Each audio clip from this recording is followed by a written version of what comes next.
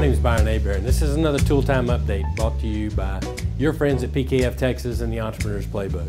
We've been talking about Birkman, the Birkman profile examination we use in our workplace for training, for putting teams together, conflict resolution, that sort of thing. And we've been going through the 11 components that we measure in Birkman.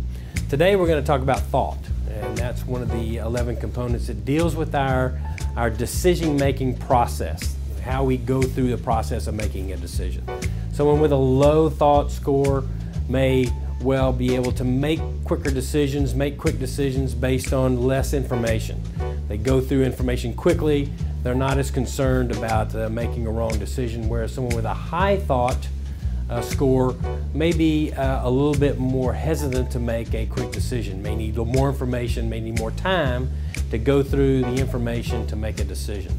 Again, not good or bad, not right or wrong, it's just the way we're hardwired. And so certainly someone with a high thought score that's making a difficult decision is going to take a lot more time. And so good thing to know when we're hiring people, when we're putting them on teams, and how they're going to interact with their teammates. Again, my name is Byron Hebert. This is another Tool Time Update brought to you by your friends at PKF Texas and the Entrepreneur's Playbook.